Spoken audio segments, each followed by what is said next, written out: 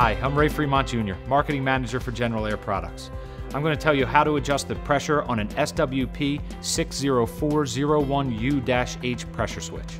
The SWP60401U-H pressure switch is used on all of our OL Plus riser and tank mounted air compressors from 1/6 horsepower to 1/2 horsepower. All of the pressure switches are factory preset for 27 pounds on, 40 pounds off.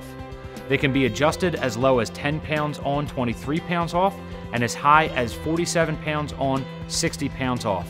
The 13-pound differential must always be maintained. The key to adjusting the pressure switch correctly is knowing which parts you'll be working with. Begin by removing the cover. Note that there are pressure switch adjustment procedures inside the cover of every one of our pressure switches.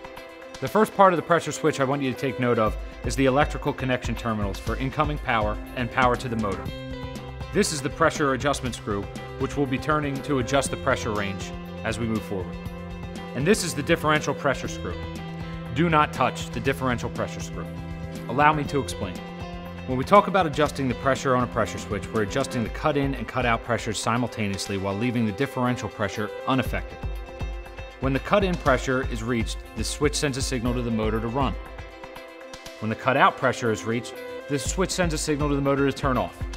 When the differential pressure is adjusted incorrectly, these signals are sent too frequently, causing the pressure switch to fail or the compressor to short cycle itself to death.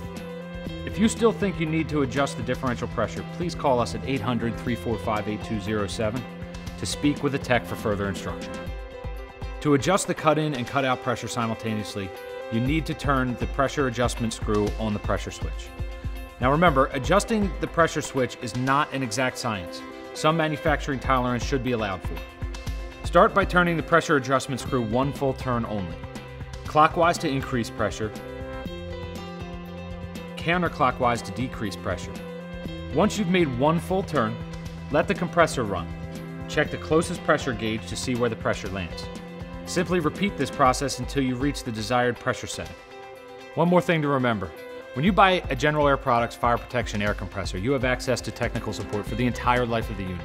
So whether you have additional questions on how to adjust a pressure switch or anything that arises around the air compressor, please feel free to give us a call at 800-345-8207.